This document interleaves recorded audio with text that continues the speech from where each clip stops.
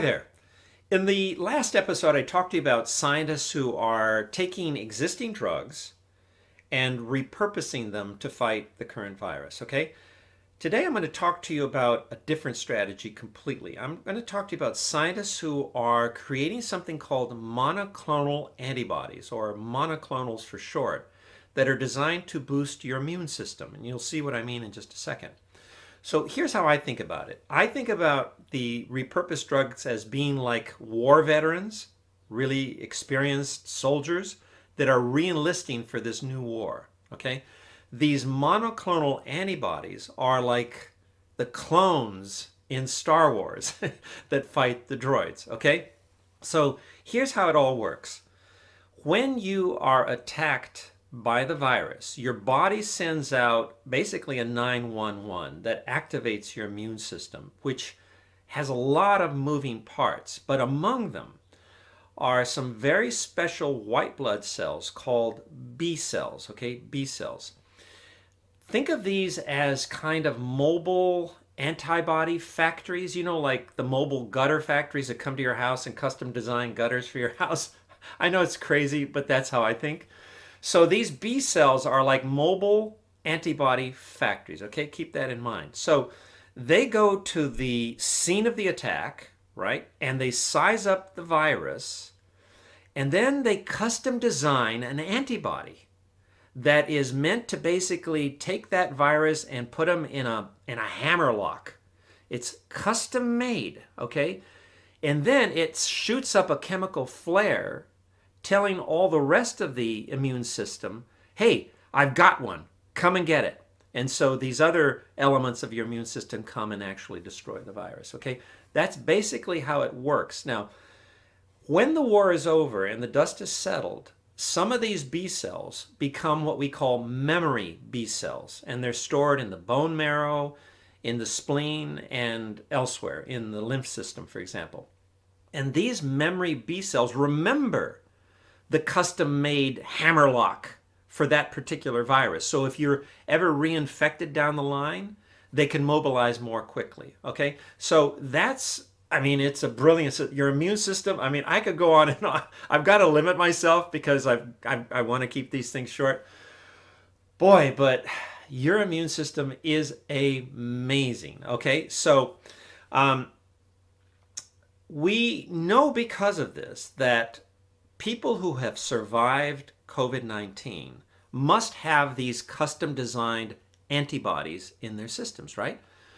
So scientists have now for some months been collecting the blood of COVID survivors, harvesting these custom designed antibodies, and then multiplying them, cloning them. This is why they're called monoclonal antibodies. Mono because it's one specific type of antibody, and then they're cloned by the millions, okay, into vast quantities. And then they are tested in the lab to make sure that they work. Then they're tested further to see which ones are especially good. I think of them as trying to identify the green berets among them, right? And those are the ones you want to use as treatments in other people who have been infected, all right? So that's basically the concept behind monoclonal antibodies. There are about, half dozen groups in the United States that are doing this. The military is involved in many cases. For example, the University of Texas at Austin is working with the Army Research Lab. Vanderbilt University is working with the Department of Defense. But the leader appears to be a company called Regeneron in New York. And they're the leader because they have several advantages. Number one, they have a strain of lab mice, get this, that have, in effect, human immune systems. They have been genetically engineered to have immune systems that mimic ours. So you don't need to collect blood from patients. They're doing that, but you don't need to just do that. You can also just infect the mice. That's what Regeneron is doing, infecting the mice, collecting then the customized antibodies from them, and then cloning them, and then testing them, all right? So that's one big advantage they have. The second advantage they have is they've been doing this for a while. They've been doing monoclonal antibodies treatments for a while for things like cancer, asthma, arthritis. So that's a big advantage. The third advantage they have is a while back they created a cocktail of 3 monoclonal antibodies designed to attack the Ebola virus, and it had pretty good results, all right? So they plan to start human testing of they created a cocktail of 2 antibodies, and so they're going to start testing it in humans next month. And then if all goes well, they hope to have hundreds of thousands of treatments ready to go by the end of the summer. So we'll see. But if you've been watching my episodes, you know that in science there's always caveats. So I've just told you the good news. Here come the caveats, okay? Get ready. First of all, this is still, monoclonal antibodies is still a young science, okay? So we know that it works up to a degree, but what we don't yet know is how well it'll work against this nasty virus. So we've got to confirm that, and we'll know that once we're through the human trials, all right? That's caveat number 1.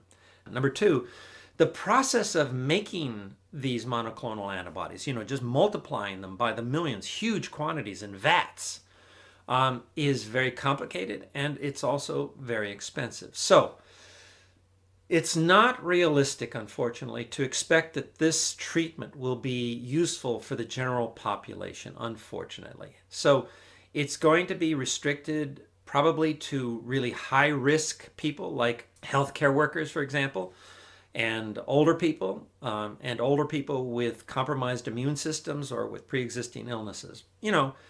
It's not everything we want it to be, but it's something. And then the other caveat is that it does have to be administered through an IV in a clinic or a hospital setting. So it's not something you're going to be able to get at your local pharmacy and, pop a pill and you're good to go. Okay, so that's the story of the monoclonal antibodies, and these labs are furiously working 24/7 to get the job done. And we'll see who wins out. We'll all win out when there's a winner, obviously. Want to leave you with this thought. The clones in Star Wars won the war against the droids. So let's hope that in this case too, the clones will win the war, not against the droids, but against this nasty virus. All right, that's it. As always, thank you for watching. Until next time, stay safe, stay strong, and no matter what, my friend, always, always stay positive.